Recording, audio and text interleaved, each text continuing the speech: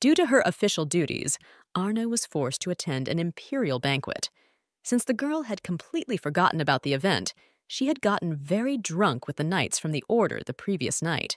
"All right, I'll show myself to the emperor and get out of here.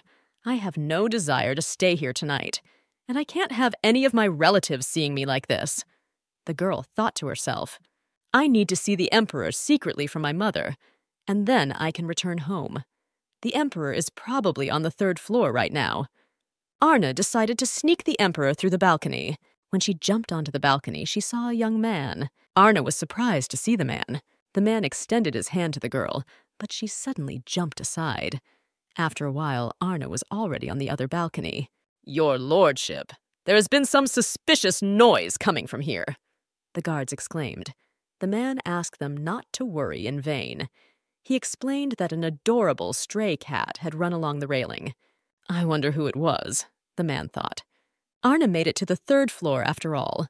Here, too, it turned out to be crowded. Seeing a derelict white mask on the table, Arna decided to put it on. The Emperor of the Western Empire and Arna's immediate superior, Cyclian IV, was coming up the stairs. He was also the girl's own uncle. "It's been so long since we've seen you. Did you happen to see my daughter here?" Duchess Rosalia Brillacht asked. Arna froze fearfully in place. The last thing she wanted was to run into her mother. Arna jumped out into the hallway. Rosalia, along with her friend, also decided to go down a floor below. "What's the matter? Why is she following me? If she catches me for the hole and also smells the breath coming from me, then the scandal I certainly cannot avoid." The girl thought to herself. Arna hid around the corner, hoping her mother would pass by without noticing her. "There's my stray cat," said the man, covering the girl with his cloak. "This is the man I met on the balcony. But who is he?" thought Arna. "Have we met before this day?" "I don't remember you," whispered Arna.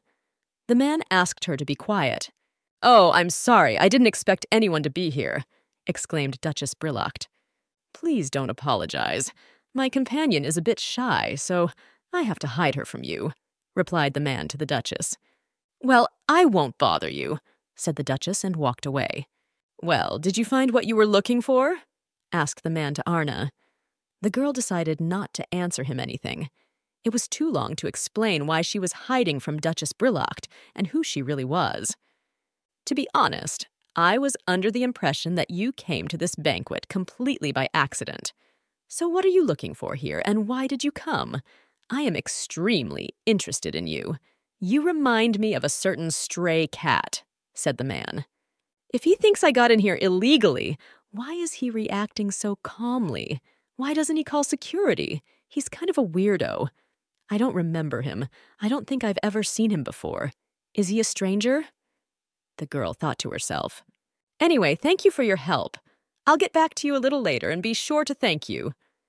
Arna removed her badge from her uniform and handed it to the man.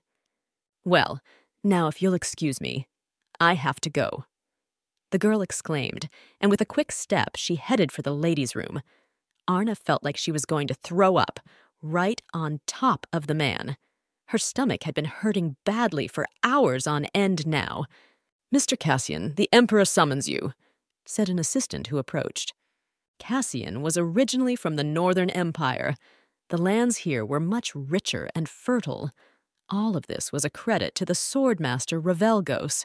It was this man who freed the country from the monsters. In the entire history of the empire, only 100 knights had been honored with this title. Cassian had great respect for the swordmasters and wanted to meet at least one of them in person. That was why he had come to the Western Empire. "So you would like to meet a swordmaster in person. Did I understand this correctly? Unfortunately, he never appears even at my beck and call," said Emperor Cyclian IV. The emperor didn't actually want to call his niece Arna. He knew very well that his sister Duchess Brillacht was against her daughter being a swordmaster. The Duchess believed that her daughter was preventing her own marriage. "Ouch, that hurts!" Cassian heard a woman scream. Looking down, he saw that some woman was leading a stray cat he already knew by the ear. They caught it after all. Cassian grinned to himself. "Let's get back to talking about marriage between our countries. Have you taken a fancy to any young lady yet? Asked the emperor. This banquet was organized only for the invited guests to pick a bride for you. Confess to me, have you spotted anyone yet? Inquired the emperor. He knew if Sir Cassian found a suitable mate, it would promote harmony between the Western and Northern Empire. It was given to me by a lady who is imposing to me. I will marry her. Cassian held out Arna's badge to the emperor. The emperor stared at the badge in surprise. Arna was called the pinnacle of the Western Empire's military might. She was a rescue hero that even the Order of the Golden Dragon respected.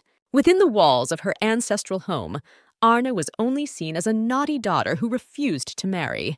Arna, you know Ariel, don't you? I am sure he is your destiny. Besides, he is the count of a neighboring empire, Rosalia exclaimed. Oh, the window! I could jump out of it and not hear all this. The girl thought to herself. She was sick of hearing about marriage from her mother. Arna was completely content with her life. All the girls your age have already experienced the joy of marriage. You should taste it too. Arna, do you know what they call you in society? They call you the Emperor's mad dog. Is that normal? You deserve love, not that nickname. The Duchess exclaimed. The Emperor's mad dog sounds really cool, thought the girl. Even if I do strike up a conversation about an engagement with you, the guys just scatter because you've blown away everyone who approaches you. The Duchess continued to be indignant. As your mother, I want only one thing for you to be happy. The Duchess sank tiredly into a chair. But does a woman's happiness lie only in marriage? I am sure every woman has her own happiness. Arna objected to her mother. But it makes my heart bleed to see you not even trying to find love. By the way, you've already been matched with a suitable partner. The Emperor has taken care of it, the Duchess announced. The Duke of Ternugan from the Northern Empire has decided to take you as his wife. He is said to be the first groom in his country. Since no one within the borders of our homeland wants to marry you, we'll have to marry you off to a foreigner. No way! Why should I ever marry a man I don't know? The girl was indignant. Just try to meet him. How will you know whether you're right for each other or not if you don't get acquainted? They say he is so handsome that ladies are blinded by his beauty, said the Duchess. I never wanted to marry a handsome man. And why do you all keep forcing marriage on me? I don't want to meet anyone, and I'm not going to get married at all, screamed Arna. As the Duchess continued to insist, Arna still had to agree to meet the Duke. On the day of the viewing, Arna was dressed like a real doll. Marriage to a foreigner? A wedding in a foreign country? Why would I want to do that? I've lived a quiet life so far, being single. I don't want to trade my freedom for marriage. Irritatedly thought Arna. How beautiful my daughter is after all. That white dress suits her very well, exclaimed the Duchess. I'll make the Duke himself refuse to marry me. Arna decided to herself. In time, my husband and the Emperor will arrive here, said the Duchess. That's it. I'm finished. With my father and the Emperor here, I won't be able to arrange what I wanted. I need to escape from here immediately. With despair, thought Arna. The girl went to the window, and while her mother, didn't see her, hurried to get outside. Okay, I got out of the house. What's next? Where should I go? Thought the girl. Suddenly she saw a black carriage approaching the house. Arna rushed with all her legs to the carriage. Arna opened the door of the carriage and saw a young, blonde-haired man. Here we meet again, stray cat, said the man. I apologize if I'm interrupting you, but could you please drive on without stopping here? Asked Arna and got into the carriage. You look like you're trying to escape from an unwanted marriage. Well, you can use me if you have the need, replied the man. Why does he keep bailing me out? Maybe he's a con man and wants something in return, thought Arna, studying the man. You are looking at me so carefully. Don't be afraid. I don't need anything from you, said Cassian with a smile. If you allow me to take advantage of you, then be my boyfriend for at least this day, asked the girl. I would be honored, replied Cassian. Where are we headed now? Asked Arna, looking out the window. Cassian answered the girl that they were on their way to their first date. He got to play the role of her boyfriend, after all. You and I are going to show the world that we are a couple. If word gets out that you already have a lover, your engagement will definitely be postponed. And that's a great idea of yours. I'll agree to go out with you, Arne exclaimed. Cassian decided to take the girl to a local candy store. Look, it's the same Lady Arne. I wonder who that guy next to her is, the guests of the pastry shop whispered. Arne was happily eating the cake and didn't even notice she had gotten her face dirty. Lady, do you want everyone to know sooner that you have a boyfriend? Cassian asked. Cassian reached over to Arne and removed the cream from her face. The desserts here really are extremely delicious. The rumors weren't lying, mumbled Cassian, licking the cream off his finger. Did you see that? Loudly asked the patisserie patrons. What the hell is he doing? Frightened, the girl thought. Thank you for today, said Arne. At first, the girl doubted that she would enjoy her date with this man, but to her surprise, it went very well. And thank you so much for your help. As soon as I get a chance, I'll return the favor. Arne was certain that after something like that, the foreign duke would refuse to take her in marriage. You'll have to do your best to repay me in full. And why do you find the very thought of marriage so distressing? You told me yourself that you haven't even seen your soulmate, said Cassian. I simply don't want to marry anyone. It's all my parents' whim. And I don't think the man who agreed to marry me is mentally healthy. Even the thought of having to leave home for a foreign country scares me, answered Arne. Already a couple of hours later, the whole capital knew that Lady Arne had a fiancé. Arne, my dear, I admire your courage. That's quite a thing to go on a date with another man right in the middle of an appointment, see? Your mommy won't mind if you marry your secret lover, the Duchess exclaimed. However, the Duke of Ternugan reported that the rumors don't bother him in any way. Still, he is a marvelous man, but I want to assure you that I will be on your side in any case. Pick whoever you want, just get married. What's the matter? My plan has failed. I'll have to refuse that duke right in the forehead. He doesn't seem to understand otherwise, thought Arne. Mother, I'll tell you one more time. I don't want to marry anyone. Arne hoped that she would eventually be able to get through to her parents after all. Let's make a deal like this. If you get married and stay married for 3 months, but you still dislike your husband, you can divorce him and come home, said the Duchess. You will have to temper your temper and live quietly. That is my condition. If after all these efforts your mind does not change, I will never again speak of your marriage. And no fighting or killing. That is a prerequisite.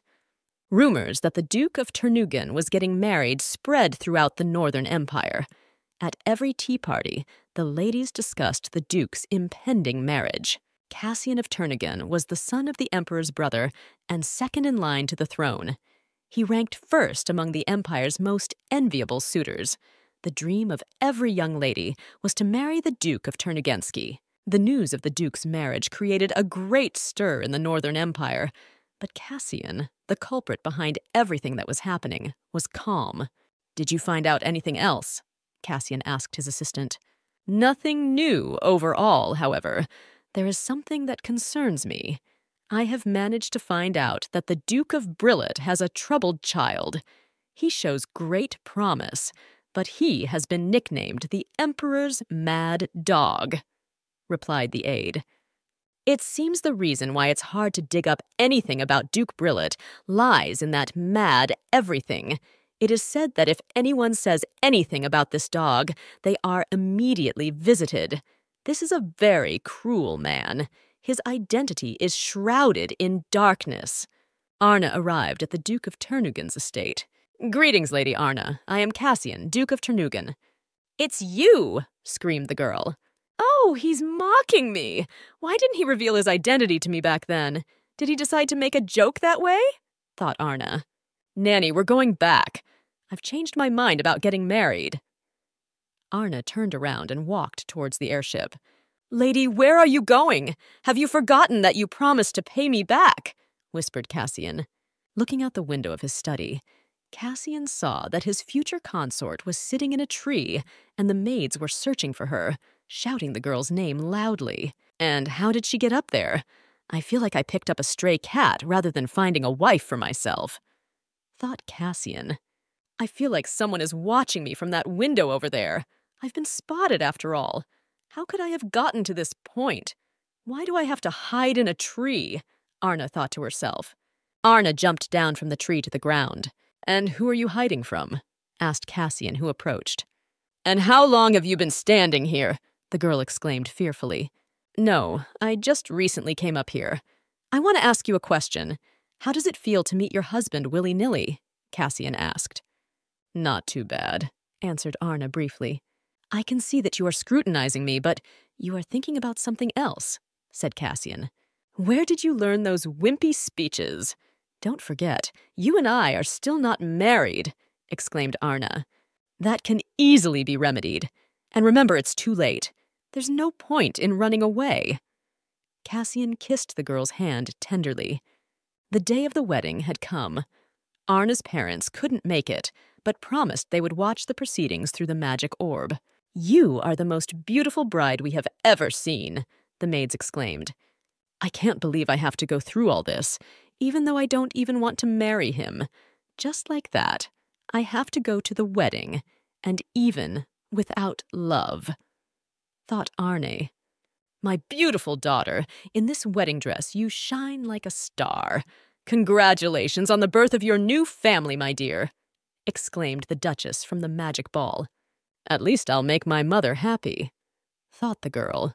Cassian and Arna entered the marriage hall of combinations. Arna doubted that she was doing the right thing. First of all, her future husband was a stranger. Second, she had absolutely no knowledge of him. What if he was evil or greedy? Third, the girl was afraid that by marrying she would lose her freedom. First of all, on behalf of the newlyweds, I would like to thank everyone who attended today's event. The priest said in a loud voice, Bride, do you swear to always love your groom for better or for worse, for richer or poorer, in sickness and in health? I swear, mumbled Arna. She hated to deceive the clergyman, but the girl didn't plan to always love the man standing next to her. Cassian had also vowed to always love his wife. Then seal your vow with a kiss, said the priest. If you want to run, then run, for this is your last chance. There is no turning back, whispered Cassian. The Duke drew the girl to him and kissed her lips. As of this moment, Sir Cassian, Duke of Ternugan, and Lady Arna are legally husband and wife, the priest announced. The maids led Arna to the Duke's chambers. Upon entering the Duke's bedroom, Arna immediately flopped down on the bed. Now it was possible to rest. The maids wished the girl good night and left the room. I completely forgot about the wedding night. What am I supposed to do now? I can't just sit here. And I don't want to be known as the wife who killed her husband on the first day of marriage. I have to run away, thought Arna. The girl opened the window and climbed onto the sill. And what are you doing there? Asked Cassian, who entered. Oh, how did that happen? He caught me again, surprised Arna. I asked you what you were doing there. Why aren't you answering me? Cassian asked again. I got stuffy, so I decided to get some fresh air, replied Arna. You decided to get some fresh air in the middle of the night, and you climbed up on the windowsill? You decided to kill yourself? Cassian clarified. Not at all. Why did you decide that? Replied the girl. Let this situation remain as a big misunderstanding. I can't tell him that I tried to run away from here because of my first wedding night, thought Arne.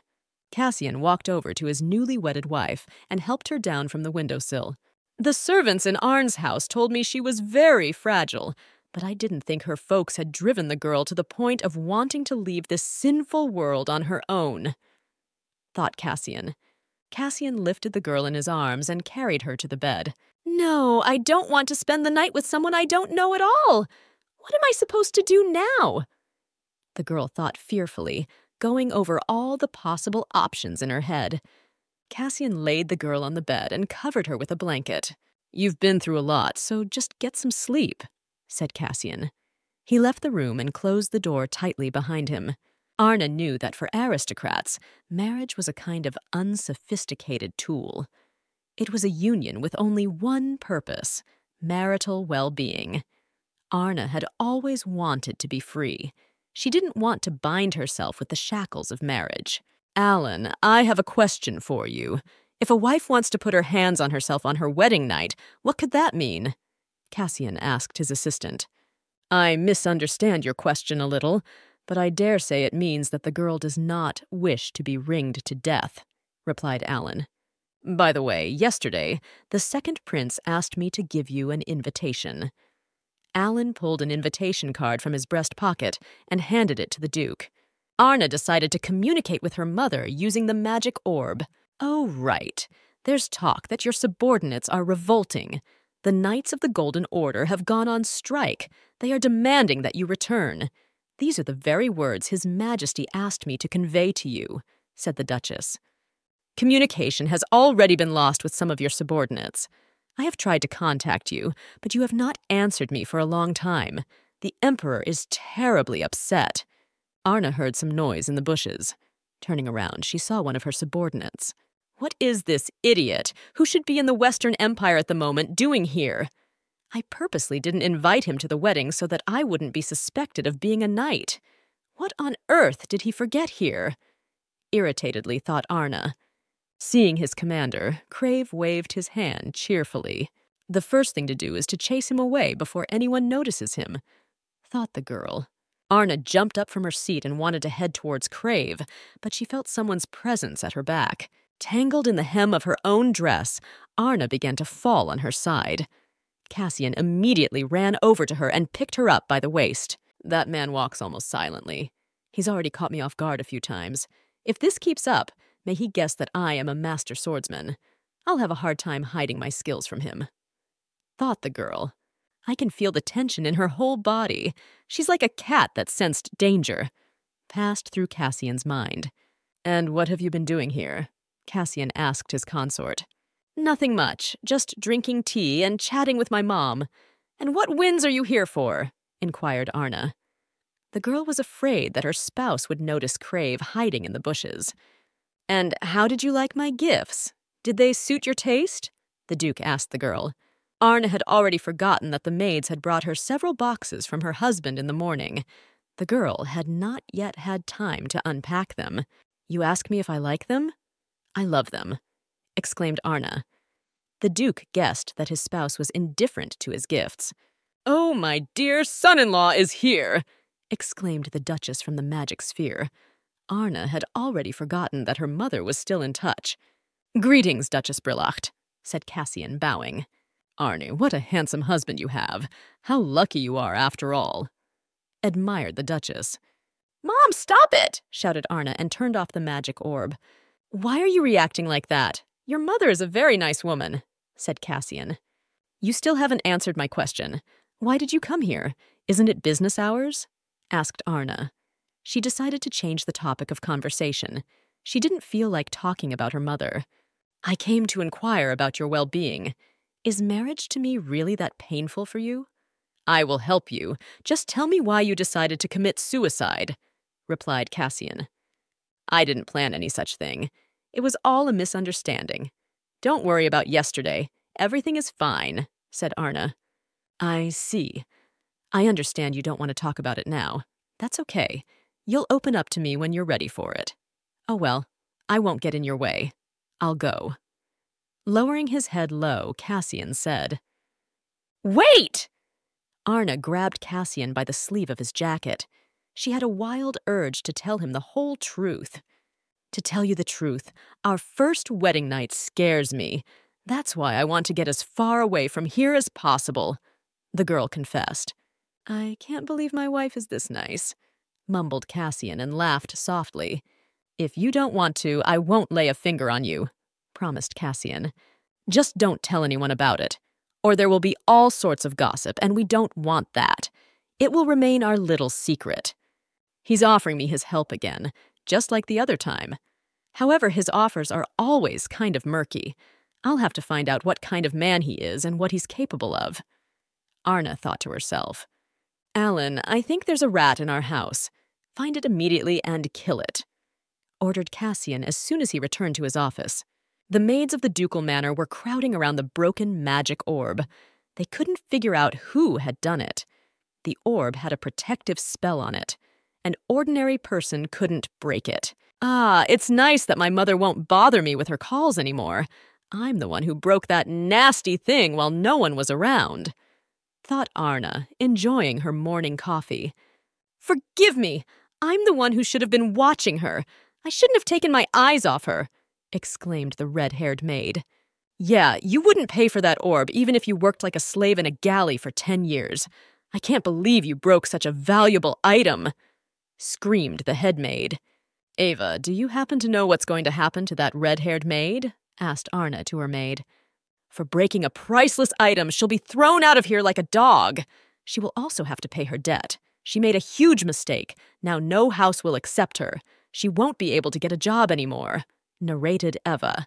Arna decided to intervene in the situation. She was the one who broke the magic orb, so other people shouldn't suffer because of it. Explain to me what kind of mess you're making. I'm aware that the magic orb is broken, but I don't see it as a big problem. Quickly disperse and mind your own business, said Arna. Are you sure we can leave it like this? Asked Arna, the head maid. We are all human, so we have the right to be wrong.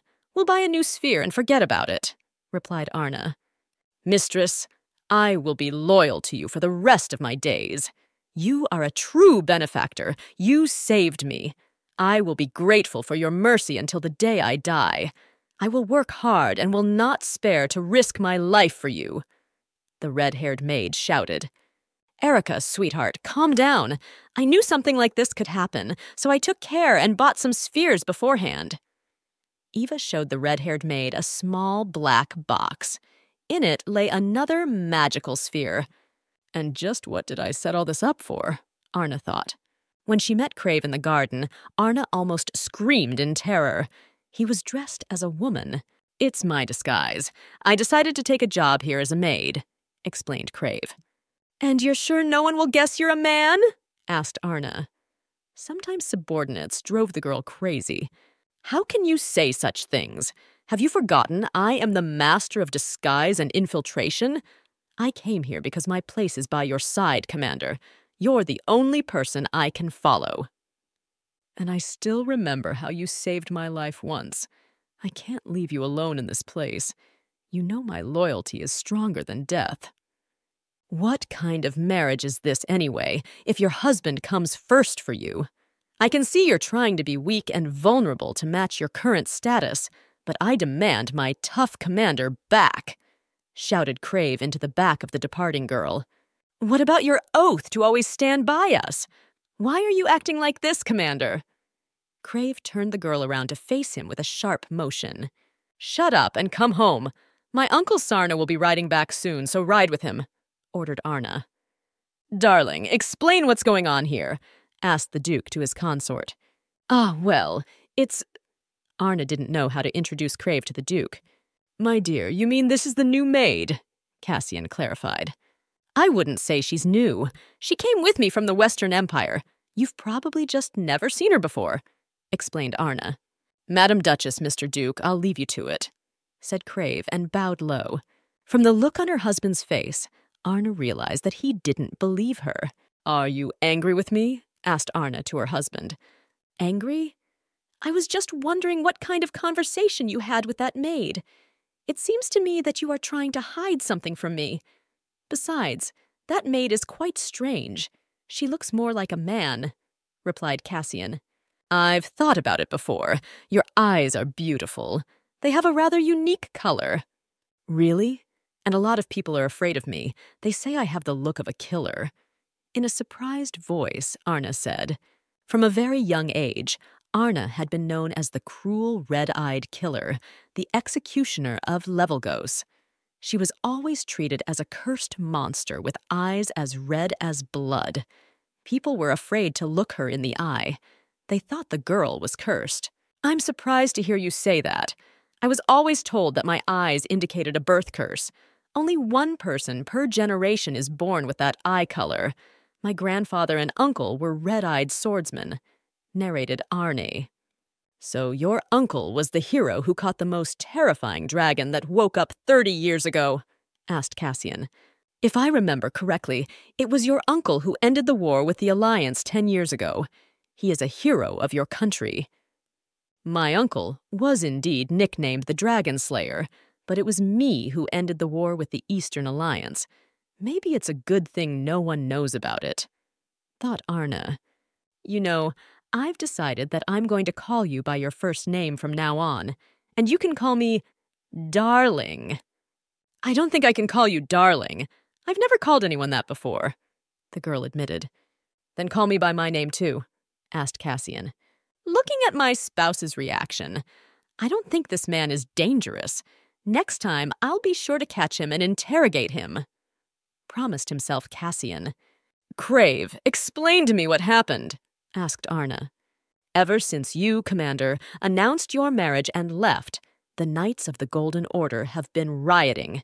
You yourself know we joined the Order to be near the Commander, but our Commander suddenly disappeared. Narrated Crave. I was the first to resign, followed by everyone else. For some reason, I thought all my knights were adequate. I never thought it would end up like this. I should have told them my marriage was only for 3 months. The girl thought to herself. Erica cautiously peeked into the room. How long has she been standing there? Thought Arna. As far as I can tell, that maid is bothering you, Commander. I'll deal with her, said Crave and headed for the door with a firm step. Hey, what do you think you're doing? Wailed Arna angrily. Her Highness the Duchess has already found a dedicated maid. You can try to take the place another time, said Crave to the maid. Crying bitterly, Erica ran away. Crave closed the doors of the room tightly. Arna decided that as soon as she got the chance, she would immediately send Crave home. He was causing her a lot of trouble. Mistress, your tea is ready. Crave poured the flavored beverage into cups. I want to be alone, so you may go, muttered Arna in a disgruntled tone. You'll be traveling to the capital soon, so you'll need maids like me, replied Crave to the girl. There was one process that all married aristocrats had to go through unconditionally. Their marriage had to be approved by His Majesty the Emperor. It was a means of resolving family disputes and declaring the inheritance rights of aristocrats. Madam, may I speak to you? Said the headmaid to Martha. That's not fair. We were the first to start serving you. You got abruptly close to this maid, thus upsetting us.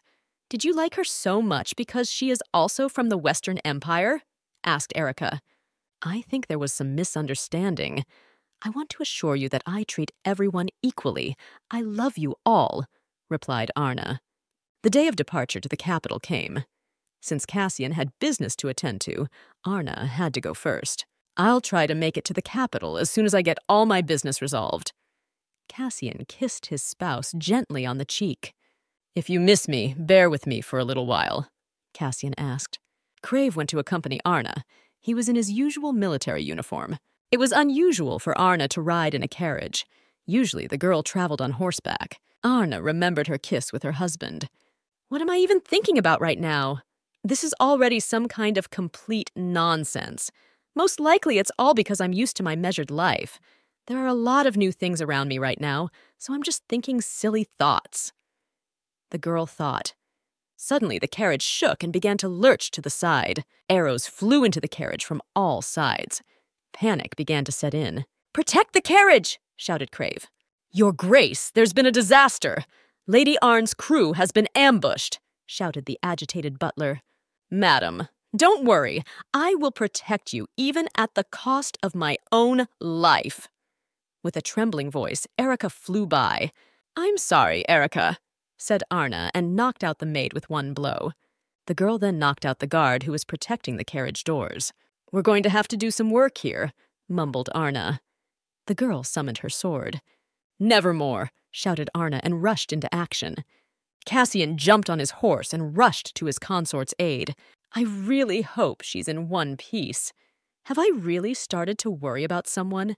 Is this some kind of joke? Could this be all because I'm afraid of losing someone useful to me? Or is there another reason? Cassian thought to himself. Crave knew that there were 2 legendary swords from House Levelgoes in the world. Arna was now fighting the one that consumed the souls of opponents. It was the infamous Nevermore sword. You little outrage. How could you summon me just now? It's been so long since you sought my help, and now you're exploiting me like your slave." Sword Nevermore was indignant. "Don't get smart," exclaimed Arne and returned the sword to its place. "Commander, we should have left at least one alive. How are we going to find out who sent all these people here now?" Crave became indignant. The Duke of Turnagain rushed over. Jumping off his horse, Cassian ran to his consort and hugged her tightly. "It's a good thing I followed you just in case." "You're not hurt?" asked Cassian to his spouse. "I'm fine, thank you," replied a blushing Arna. "What happened here? Who killed all these people?" asked the Duke. "Damn, now what am I supposed to answer him? He can't find out that I did it all." The girl thought fearfully. "I'll explain it all to you now. The rescue of Arna, who was almost kidnapped, and the destruction of the enemy is to Sir Crave's credit," said Duke Sarno, Arna's uncle. "It was. He alone destroyed all those men," exclaimed the girl. She was glad that her uncle had planted a great idea in her mind. "Did you really alone destroy all those people?" With skepticism in his voice, the Duke asked. "Yes, I did," answered Crave. He had to tie up all that credit on himself, as he knew the commander would surely punish him if he told the truth. "What a big mansion the Northern Emperor has after all!" Arna exclaimed after seeing the imperial palace. The Emperor's butler came out to the newlyweds and bowed low to them. Upon entering the bedroom allotted to her, Arna immediately fell on the bed. She was very tired from the journey. The girl heard a knock on the door. A smiling Crave peeked into the room. "I decided to keep you company. I've been dreading leaving you alone lately. And you know what I've been thinking?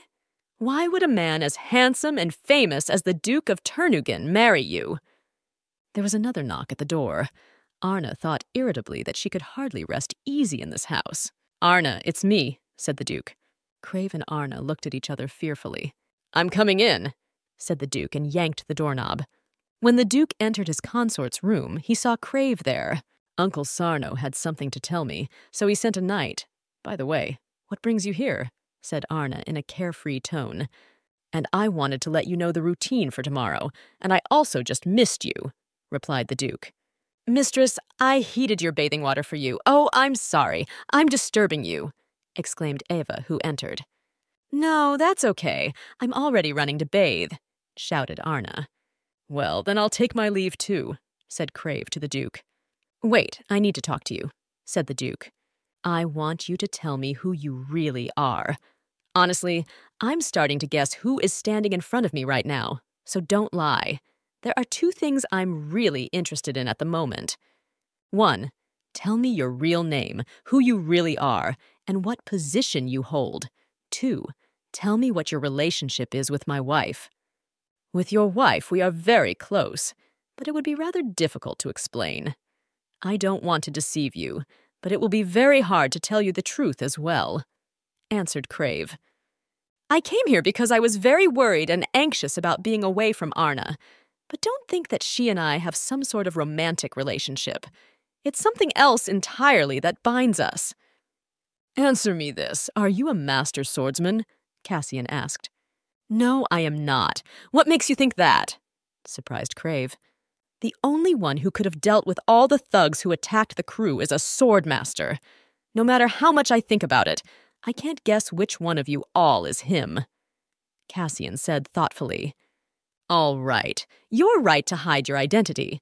I am sure of the fact that you came here for your niece because you are concerned about her. Well, welcome to the Northern Empire," exclaimed the Duke. Crave guessed that the Duke of Turnagain thought he was his uncle Arna, the swordmaster of Levelgos. "So you mean you had to pretend to be my uncle?"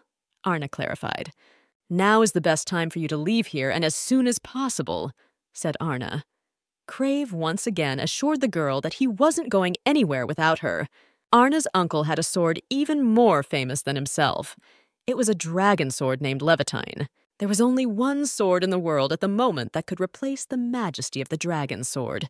His name was Evermore, and it was the one Arn had summoned. Evermore was the complete opposite of Nevermore.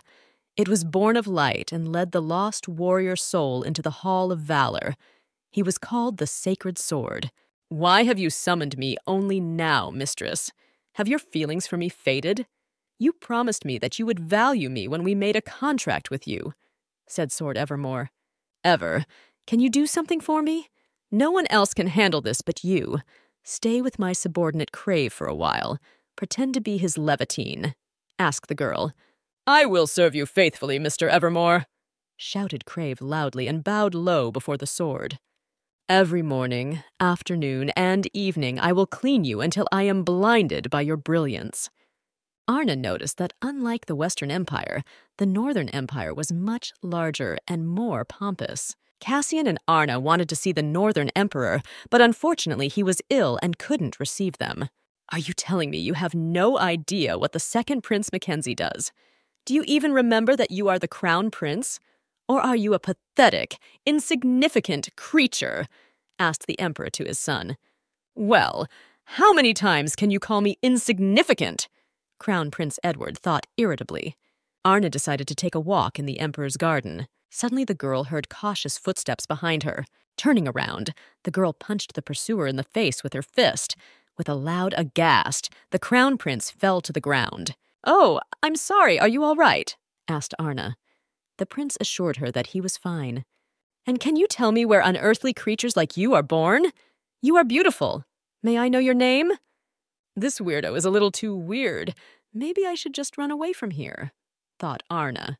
I realize I scared you and I still haven't introduced myself. It's just that I'm sure you must know my name, exclaimed the prince. Guards ran toward the prince. He looked away from them for a split second. Arna was vaporized in the same second. My dear brother Cassian, I think I have finally met the girl of my dreams. She is simply an angel. I met her on my way to you. I guess this is love at first sight, exclaimed the Crown Prince. And who is the beautiful lady who drove you crazy? Asked Cassian to his cousin Edward. That's just the thing. I was going to ask her name, but I missed it. I only took my eyes off her for a moment, and she disappeared like a mirage. Fortunately, her beauty is ethereal, so finding her won't be too hard. Edward replied, It's not often you meet a lady with such dazzling silver hair and scarlet eyes. Edward didn't notice that Arna, whom he had described so colorfully, had entered the room. There! That's her! Shouted the prince when he finally noticed the girl enter. She is the angel I met in the garden. Lady, answer me. How come you're here too? It's definitely fate. I'm sorry. I haven't had a chance to introduce you yet. This lady is my wife, said Cassian, cradling his spouse to his side. This is your wife, marveled the first prince. That's right. Say hello, Edward. This is the new mistress of the Duchy of Turnagain, Duchess Arne of Turnagain, and also your daughter-in-law. My dear, say hello. This is my cousin Edward, Crown Prince of the Northern Empire. After it became known that Crave had rescued the Duchess, the maids began to follow him in droves. My name is Crave. I am her ladyship's patron knight. I hope we get along well, dear ladies. Crave noticed one of the maids, Erica's red-haired maid, scrutinizing his face. Crave remembered her. This girl had followed him when he was undercover at the ducal house. Is there something on my face? Asked Crave in an annoyed voice. This girl was pissing him off wildly. He always felt like she was about to crack him up. Have you and I never met before? Erica asked. You haven't? No, of course not. Where would you and I have seen each other? Exclaimed Crave.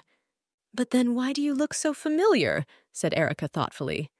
I realized you liked me, so in this interesting way you decided to draw attention to yourself, said Crave. Not at all. I'm pretty sure I've seen you somewhere, but I just can't remember where, insisted the girl. I figured out where you might have seen me. I mean, we were all traveling to the Imperial Palace together. You sat with the Duchess in the carriage, and I accompanied you. Have you forgotten about that?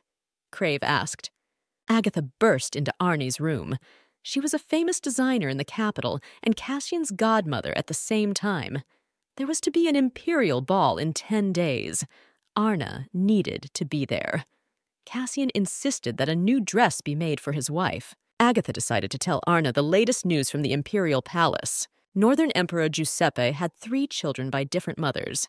He had 2 sons and 1 daughter.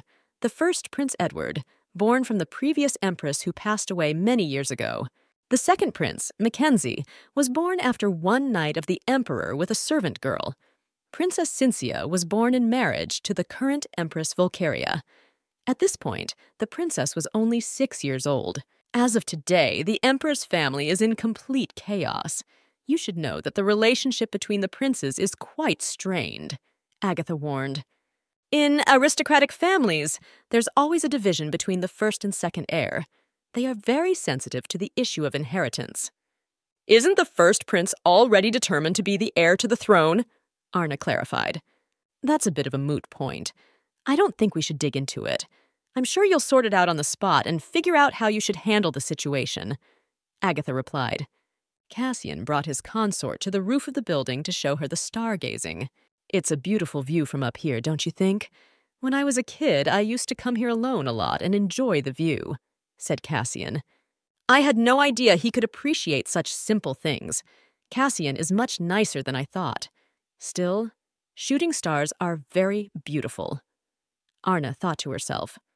The day of the Emperor's ball had arrived. How I hate this dress. It completely restricts all my movements. Since several designers worked on it, I'll have to be patient. Annoyed, Arna thought. Arna, you can relax. You won't have to bow to anyone in this hall. That's the kind of influence I have in this empire, said Cassian to the girl. Now I'll tell you briefly about the local government officials. These people are from the Earl House of Children. They have power, but no reputation, so some aristocrats treat them as those who earned money illegally. You'd better not socialize with them, but I'm 100% sure that they will constantly hover around you to gain your support. They're like leashes, always around people who have a good reputation. There are some people from the Beresia family standing over there. The history of their house is long enough, but they have no power. Why they will annoy you for other reasons. Cassian, while you were telling me all this, I thought of something. There are bound to be some people here that I will need to maintain friendships with, am I right? Said Arne. There simply aren't any at the moment. Again, who you want to be friends with and who you want to stay away from, you can decide for yourself. I'm not going to force my opinion on you, replied Cassian. By the way, I noticed that the Emperor is not present at this event, and I'm not sure if he will come. The Emperor knows full well that we will only come here to say hello to him. Don't you think he's avoiding us? Asked Arna to her husband. The man in military uniform beckoned Cassian over to him. You can go now, don't worry about me. I'll find something to amuse myself with. This man looks extremely agitated. I think it's something urgent. I'll see who I can befriend and who I'd better keep my distance with, said Arna. Crown Prince Edward arrived at the imperial ball. He wanted to see Arne one more time. There she is. And just like that, I don't see my brother around. I won't get a second chance like this. Edward thought to himself. Long time no see, lady, Edward said in an ingratiating tone and bowed to the girl. Oh, it's you, Prince Edward, the girl exclaimed. Edward was pleased that she remembered him. Maybe she likes me too, since she remembers my name, the blushing prince thought. To tell you the truth, I would like to tell you something. May I take a little of your time? Let's move to the terrace for just a few minutes, Edward suggested. Lady Arne, what do you think love is? In my opinion, love is something that is imprinted into a person's heart. I don't care whether you're married or not. In fact, I'm engaged to be married myself. Lady Arne, I love you. Ever since I first saw you, you have been the only thing in my world. And I remember perfectly well that you are the consort of my cousin. But can't true love be found after marriage? If I understand correctly, you intend to have an affair with me, yes? Arna clarified. You've got it right. Marriage is politics, and love is an affair. Why don't you find out with me what true love is? If you don't want to hide our relationship, there is one option, Edward exclaimed. You can divorce my brother at any time and be with me. And if you're worried about my fiancée, I'm willing to leave her for you. He has begun to annoy me wildly. I can barely restrain myself from hitting him. Gritting her teeth angrily, Arna thought, "Oh, look at that there!" shouted Arna and pointed her finger to the sky. Edward also looked up at the sky. With a sharp movement, Arna stunned the crown prince. Without making a sound, the prince fell to the floor. "You should be glad you got off with a minor fright. I wanted to finish you off in the first place. You were saved by the fact that you are the crown prince," grumbled the girl. "The kidnappings of young ladies continue, and we still have no evidence. The victims discovered have nothing in common. All of this is starting to make me crazy. The aristocrats have stepped up security, but it's no use," Quaid exclaimed. "We need to find the kidnappers and stop them before more victims show up. Cassian, are you even listening to me? What are you thinking right now?" "Let's talk to you about this topic a little later. At the moment, I'm concerned with slightly different matters," said Cassian. Through the window, he saw that Edward and Arne had gone to the terrace. Cassian guessed that Edward had impure feelings for his wife. Upon returning from the terrace, Arna confronted her husband. "Where have you been?" Cassian asked. "About that. Don't be surprised and listen to me carefully. What I tell you may shock you." Arna decided not to hide anything from her husband. After all, he would eventually find out for himself anyway. "I think your cousin needs psychological help. His Highness just confessed his love for me. He started saying that I will only comprehend true love through a secret affair." Hearing his consort's words, Cassian laughed out loud. He had not expected such a prank from his brother, and he was greatly amused by his consort's reaction. "Is it true? The crown prince told you such a wild thing? Why didn't you kill him?" asked Crave. "I just knocked him out and left him lying on the terrace. I found out later that the unconscious prince was found by his assistant. I couldn't kill him since he is the crown prince," replied Arnie. "There's a reason they say the crown prince is a bit sick," mumbled Crave. Erica watched Crave surreptitiously. He seemed very suspicious to her. Lately, the knight had been constantly talking to his sword and rubbing it to a shine. "That weirdo is very suspicious. Although all the maids are praising him, but I don't believe in his kindness and sincerity. He's clearly up to something and could be dangerous to Mistress," thought Erica. Crave noticed that the red-haired maid was following him literally at his heels. This was also noticed by the sword. "Why does that girl keep looking at you? Maybe she has a crush on you?" asked the sword to Crave. "Mistress, I have something to tell you," exclaimed Erica, who walked up. Crave almost screamed in horror. He hadn't noticed the girl had sprung up next to their table. Arna asked Crave to leave her alone with Erica. "And what did you want to tell me? I'm listening to you carefully," said Arna to the maid. "I want to warn you that this knight looks extremely suspicious, and it seems to me that he is secretly in love with you. He literally won't take a step away from you," Erica exclaimed. "I think he really wants to get your attention. By the way, I've noticed that he's always talking to his sword. The other knights behave quite differently. He follows you around like he's possessed. Wouldn't it be better to stay away from him?" "Don't be afraid. I've known Crave for a long time, and so I'm sure I'm in no danger." "Thank you for your concern, Erica," said Arna. "How dare you do that? Do you want to die, every last one of you? I don't believe my ears. Report to me again," shouted Northern Emperor Giuseppe. 101 dead, 'cause unknown, operation failed." In a trembling voice, one of the advisors read, "I chose the best people for this operation. How could this even happen?" exclaimed the emperor, clutching his head. "Your Majesty, calm down and drink this." The counselor held out a vial of purple liquid to the emperor. The emperor immediately drank the contents of the vial. "Cassian, that puppy, how dare he do such a thing? He refused the marriage I wanted to arrange for him and went to the Western Empire to find a bride. He personally met with the decrepit Cyclian the Fourth." The emperor hissed angrily. "He constantly seeks peace and reciprocal trade. It makes it difficult to oppose him openly. I should have gotten rid of him long ago. He has lived in the shadows for a long time, so I fell for his ploy. I need to find another chance to destroy him. Right now he's hiding behind a shield, but it's not hard to break it. It will be enough for us to get rid of the Duchess. Once this puppy loses his consort, he'll be gone from the outside world forever." The emperor ordered the empress to be summoned to him. "Isn't it nice to get out after all this time?" Eva exclaimed. A few days ago, Arna had received an invitation to a tea party from the Marquise Melashynova. The girl really wanted to refuse, but Eva insisted on her way. "What on earth are you talking about? Why don't you want to go? I have told you 1,000 times that personal relations are an integral part of your life. You must go by all means. Otherwise, I'll tell your mother everything." When Arnie entered the courtyard of the Marquise Melashynova's estate, she saw several invited ladies. "Welcome, Duchess. Thank you for your precious visit to our humble abode," exclaimed the Marquise. "To begin with, please take a seat. The seats have been assigned completely at random." As Arna sat down at the table, she saw some of the ladies looking at her rather spitefully. "By the way, have you heard how Lady Haley is doing?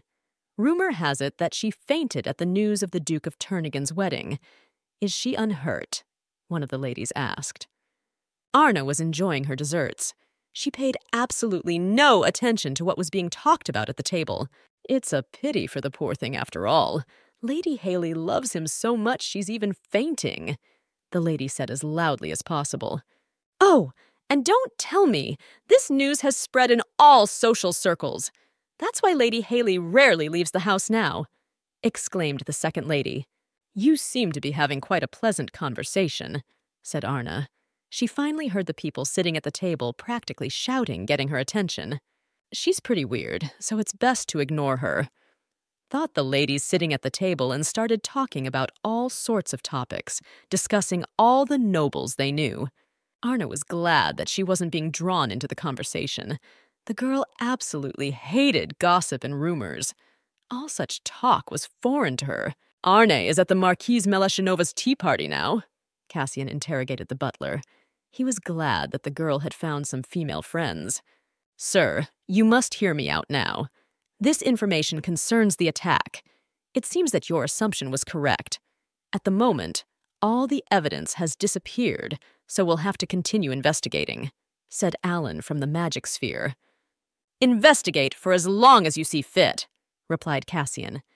The ladies present at the table gasped in surprise. Turning around, Arna saw her consort. "Ah, Duke, and I didn't realize you had decided to visit us.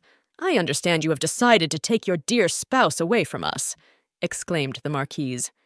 "And you are extremely clever, Marquise," said Cassian, putting his arm around Arn's shoulders. "My dear wife is very shy. So, Mrs. Melashynova, next time be sure to keep an eye on her. And now we'll be off. I wish you a good evening."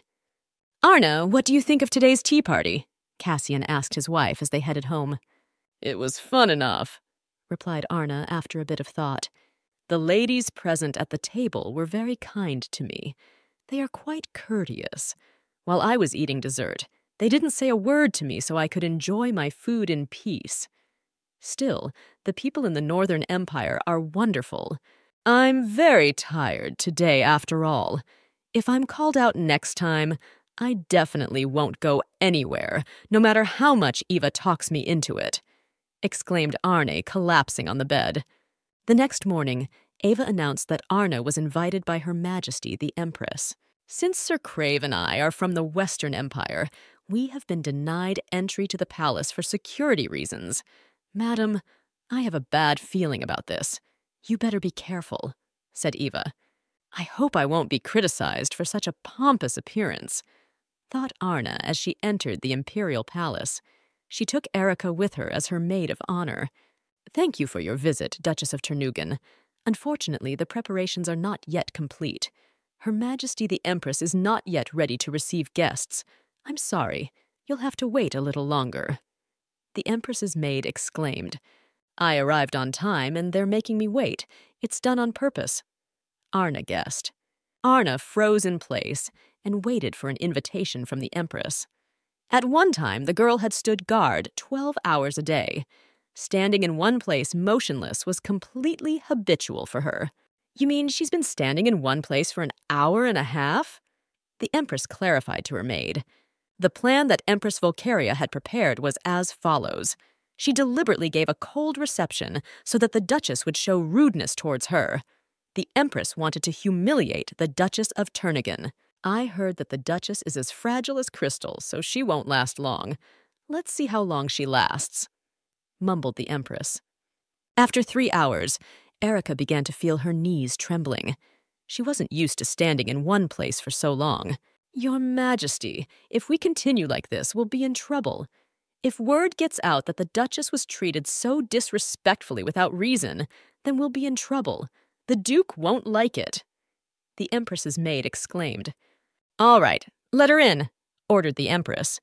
Agatha said that the current Empress is only 2 years older than the Crown Prince. Maybe that's why she's acting like a little rambunctious child who doesn't know how scary the world is, thought Arna, looking at the Empress sitting before her.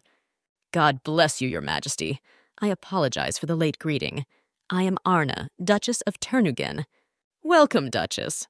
I thought you would have difficulty with the culture of the Northern Empire due to your background, but you are doing well. I have long wanted to invite you and have a leisurely chat like this, said the Empress.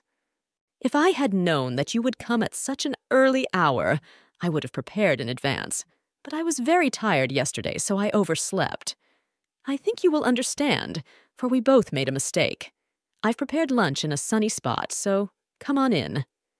The dining table was simply amazing with its exquisite dishes. It seemed like there was food for several dozen people, not for 2 people. Duchess, did you enjoy the food? Asked the Empress. Yes, everything is very good, replied Arna, and it was pure truth. The girl liked the dishes on the table very much. They not only pleased the eye, but also the taste buds. Strange, but your face says otherwise. You probably don't like the food here. It's all because you're from the Western Empire. By the way, I heard you were at the Marquise Milashinova's tea party yesterday. Rumor has it that the Duke himself personally came to pick you up. That's the first time I've ever heard Cassian do anything like that. He never behaved like that with his former lover. You probably don't know anything about her. Your Majesty, may I ask you something? It seemed to me that the aristocrats of the Northern Empire are very interested in other people's private lives. In the Western Empire, it's not polite to wash other people's bones. Is it a difference in mentality? The Empress looked at the girl in surprise. She was speaking to her rather rudely. The Empress wasn't used to such a thing. The Empress invited the mistress to her place. A letter from her arrived in the morning. Madame has gone to the palace, but has not returned yet. Eve told the Duke. She was very worried about Arna. Let's go to the palace now, exclaimed the Duke. Duchess, let's take a walk with you in the garden. There are some simply marvelous varieties of roses here. You're sure to love it, said the Empress. The Empress led Arna to a gazebo that was in the farthest corner of the garden. She motioned for the girl to go first. Arna felt a rather unpleasant feeling of unease. The girl also noticed that her maid Erica had disappeared somewhere. Erica was approached by one of the Empress's maids. She gave Erica a tray with 2 cups of tea. On trembling legs, Erica carried the tea to the 2 nobles, the Duchess and the Empress. Suddenly, the Empress's maid stepped on Erica's foot. Erica fell to the ground, dropping the tea tray from her hands. Arna ran up and caught the tea tray. With her other hand, Arna caught the falling Erica. The Empress's maids opened their mouths in surprise. How dare you make such a commotion right in front of me? What kind of rude behavior is this? Immediately fall down in front of me, demanded the Empress. Do you have any idea where you are? Don't they teach basic etiquette in the North? Your Majesty, this is all because of me, Erica exclaimed, dropping bitter tears. I firmly believe that one of the Empress's maids stepped on Erica's foot. She has 1 shoe in the mud. Did the Empress really build this? But why would she do all this? Thought Arna. Don't cry, Erica. It is the superior's responsibility to be responsible for his subordinates, Arna said in a quiet, calm voice. But I could get you humiliated because of me, Erica exclaimed. Erica, let's go somewhere else first. It's not like you and I were ordered to stay here. It will be better to do it at the gates of the Empress's palace than in the middle of the garden, said Arna to her maid. What is the best way to resist an insolent man with the highest title? One must simply wait until he crosses the line. Arna thought to herself, Arna and Erica knelt at the main entrance to the Empress's palace. I think 10 hours of my humiliation will be enough for her, thought Arna. All this brings back memories of my training. When I was a squire, I beat everyone I didn't like. I was on my knees for a very long time, listening to the captain's moralizing. She has been kneeling and smiling for over 2 hours, the Empress's maid reported. You told me she was frail and good for nothing, the Empress exclaimed in an irritated voice. Your Majesty, His Highness Crown Prince Edward is here, a maid who burst into the room exclaimed. Edward walked over to Arna and got down on one knee in front of her. He felt sorry for the girl kneeling on the bare ground. Don't cry, my little bird, said Edward to the girl. First of all, I wasn't crying. And secondly, what birdie? Annoyed, the girl thought. I will talk to the Empress, and you will be pardoned. That's all I can help you with, Edward exclaimed with his hand on his heart. You don't have to do that, Cassian said in a calm, emotionless voice. Arnie, take my hand. I'll help you up. Cassian held out his hand to his spouse. I can't do that. Her Majesty the Empress has ordered me to kneel. Won't I make her angry if I rise? The girl asked. Her anger is not a problem. Cassian dropped to one knee beside his consort. The Duke took the girl's hand and kissed it gently. Your self-abuse is far more important to me, said Cassian, smiling gently at his spouse. Your Grace Duchess, Her Majesty the Empress said you may go. Also, she wanted to discuss something with His Highness the Crown Prince, said the Empress's maid. Erica, you can get up off your knees. We're just leaving now, shouted Arna to her maid. Erica wanted to get up from her knees, but felt a wild pain and fell on her side. Of course, if a person stays on his knees for hours on end, it will be extremely hard for him to get up afterward, Cassian thought to himself. Cassian picked up his consort in his arms and carried her to the carriage. How is my consort feeling? Cassian asked the visiting physician. The Duchess's knees are slightly scraped and swollen. Her Highness should refrain from exertion for the next few days. If she doesn't take care of herself, she'll be lame for the rest of her days. I will give the ointment to the maid, replied the doctor. If you use the ointment regularly and don't strain your knees, there won't even be any scars. The doctor handed Eve the ointment meant for the Duchess. Give the ointment to me. I will treat my consort's knees myself, said Cassian. And where is Eva? She was supposed to help me with the treatment. Why did you come here? Asked Arna to her husband. Let me apply this ointment to your knees, asked Cassian, kneeling down in front of his spouse. I have no chance of resisting. He uses his beauty too skillfully. A blushing Arna thought to herself. The girl lifted the hem of her nightgown, revealing her injured knees. It's going to hurt a little. You'll have to bear with it, said Cassian, and began to gently apply the ointment to the girl's knees. The injured legs of the consort hurt Cassian's heart. Arna had purposely injured herself as soon as she arrived at the Duke's manor so as not to be different from Erica. If her knees remained uninjured, then the Duke would start to suspect something. Arna, can I ask you one question? You could have just returned to the manor, refusing the punishment, so why did you take it? Cassian asked. I was afraid you'd get in trouble, lied Arna. From tomorrow and onward, I will make sure that the imperial family will never dare to do that to you again. Cassian promised his spouse. If we print such a thing, we're finished. I don't know who you are, but we can't let this go to print. This news is very dangerous. The editor-in-chief of the local newspaper exclaimed. Alan placed a small brown travel bag on the desk. Opening the bag, the editor-in-chief saw gold and money. This is an advance payment. If you publish this news, I'll pay you twice as much. So make up your mind soon, Dominic, said Alan, and walked out of the newsroom. Alan reported to the Duke that his order had been carried out. The next day, the local paper was abuzz with the news that the Empress had invited the Duchess to her house and was mocking her. Of course, the Duchess came to us from the Western Empire, but is that a reason to mock her? Her Majesty has acted extremely cruelly. I wonder what the Emperor will do. Will she really get away with it? The townspeople wondered. Early in the morning, a local newspaper was brought to the Emperor. Damn it, they're out of their minds! How can they let such a thing be published? Do they really want to die for insulting the imperial family? The irritated emperor tore the newspaper in half. Your Majesty, please calm down, asked the emperor's counselor. Would you calm down if you were me? Shut down this publishing house immediately! I won't let a rumor go around the empire that the empress hates foreigners, shouted the emperor. I will definitely contact the relevant authorities and shut down this publication. By the way, the Emperor of the Western Empire sent you a letter through the Wizard Tower, said the counselor. The Emperor of the Western Empire wrote in his letter that he was saddened that his niece was hurt. He warned that if the Duchess is hurt again, he will not be silent. I'm sure it's all Cassian's shenanigans, shouted the Emperor, and pounded his fists on the table with all his might.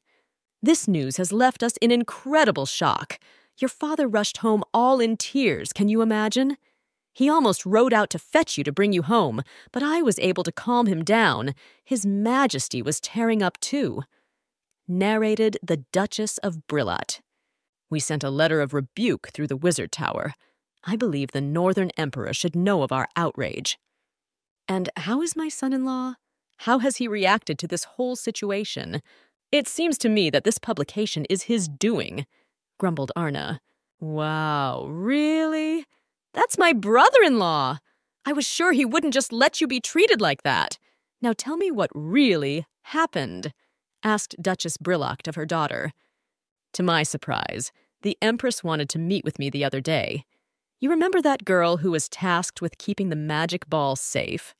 Well, I decided to bring her along. I think the Empress was trying to embarrass me by humiliating Erica. My girl, I know I have you just fine. Keep up the momentum and don't let anyone hurt you, Duchess Brillat exclaimed. But if I show everyone my true character, people will quickly realize that I'm not so fragile, said Arna. Don't worry. If it comes to light, we'll get over it. You remember I always raised you to be strong, not a houseflower. The most important thing is that no one finds out that you are a swordmaster. Everything else is fixable. Duchess Brillat replied to her daughter. Cassian went to the Imperial Palace. At the moment, His Majesty is furious. He has decided to turn a blind eye to everything since the Empress has been wronged. But he has promised that he will not be so lenient to you next time. You should bow at his feet, said the Emperor's counselor to Cassian. Wow, it turns out that I won't be able to see the Emperor today either. I have to protect my family, so I will use every means available to me, replied Cassian. I've told you everything I had to tell you. Where are you headed now? Asked the counselor. I am grateful for your labors. Now I have to meet someone. I still have unfinished business here. Cassian strode with a confident stride toward the Empress's workroom. The Empress was carefully reading an article in the morning paper. The maid reported to her that the Duke of Ternugin had arrived for a visit. Long time no see, Duke of Ternugin. I thank you heartily for gracing me with your visit. Please have a seat. The Empress pointed with her hand to a vacant chair. Cassian walked over to the Empress's desk and picked up the portrait of Cynthia standing there. Cynthia is quite a lovely child. She is so young. Your daughter must have learned to write and read by now. It would be very sad if she were to get her hands on today's paper. I think it would upset her, said the Duke. Are you threatening me? Clarified the Empress. I am upset by your words, Auntie. I am merely reminding you that you will have a very difficult time if we end up on opposite sides. This is your first and last warning. Stay away from the people I hold dear. Cycleon, I can see that you're in an extremely good mood today, the younger brother of the Emperor of the Western Empire's emperor remarked. It seems like the world itself is favoring me. I still can't believe that the Northern Empire insulted us so much. We can no longer worry about losing our Arna, replied the Emperor to his brother. And I thought you agreed to this marriage knowing full well that Arna would not stay there for long, noted the Emperor's brother. Actually, I didn't want to give Arne in marriage, Rosalia insisted on it. I just gave in to her entreaties. She kept coming to me and asking me to marry her daughter off to a good man. replied the Emperor. "And I am well aware that it is only because of Arna that our empire has received such honor. Also, I am well aware that if she does not like something in the Northern Empire, she will surely return home. She's a noble lady with a strong character." Agatha came to Arna to prepare her for the upcoming ball. The girl was to learn a few simple movements. "I'm so sick of all this. I can't wait for 3 months to pass so I can go home," Arna thought to herself, smiling sweetly. Arna tried to repeat the movements, but it was extremely awkward. "Your mother spoke the truth. She informed me that because of your poor health and innate frailty, you have had little training in the lady's teachings," Agatha exclaimed. Arna heard someone's quiet laughter. Turning around, she saw Cassian. The girl wondered how long he had been standing there. "Oh, I'm sorry, Arna. It was extremely amusing to me to watch you try," said Cassian. "Cassian, are you going somewhere?" asked Agatha. Cassian answered her that he had one appointment scheduled. He thanked Agatha for helping his wife not only with her clothes, but also with the rules of etiquette of the Northern Empire. "Go ahead and leave already. Stop showing your courtesy here. I'm really embarrassed. You said something about a meeting, so go quickly." Arna mentally turned to her spouse. "Arnie, aren't you going to say anything to me before I leave?" Cassian asked the girl. "I don't even know. I wish you a safe journey." Embarrassed, the girl muttered. Cassian leaned over his spouse and kissed her forehead. "I hope to get the same from you next time. I'll be back late tonight, so don't wait up for me and go to bed," said Cassian. Arna had been sitting by the window for hours now, staring at the road. This is the first time Cassian has been away from the manor for so long. For some reason, it keeps me up. Maybe I'm getting myself worked up for nothing? Arna thought to herself. Suddenly, the girl heard the excited shouts of the guards under the windows. "We knocked out another one. It looks like someone suspicious has gotten into the manor. We need to increase the number of guards," shouted the guards. "Someone suspicious? What do they mean?" thought Arna. Suddenly, the girl heard behind her the clatter of a sword being pulled from its sheath. Seconds later, the masked man put the sword to the girl's throat. The mercenary scratched Arna's neck with his sword. Blood came out. "Are you a duchess coming from the Western Empire?" the masked man asked. "Your lordship, Knight Rashalis has returned. He must have arrived at the manor by now." Alan reported back. "I see. What other news?" Cassian asked. "You ordered me to look into the attack on the Duchess, but unfortunately the only witness is dead. We recently found his body," replied Alan. "Should I continue the investigation based on all of this?" "No. Stop there for now. The only reason I ordered you to do this investigation is because of that suspicious Night Crave. I wanted to find out as much as I could about him. I have little faith that he was the one who struck all the attackers with his sword that day. I really hope I'm just placing a lot of importance on trivialities, but still. Your lordship, new information has come in regarding the Golden Order. You should be aware of it. It appears that their captain and swordmaster have suddenly disappeared." Alan narrated. "You say the swordmaster is missing? That's very interesting," mumbled Cassian, rubbing his chin thoughtfully. Crave was beginning to look even more suspicious to him. What was this knight doing near his consort?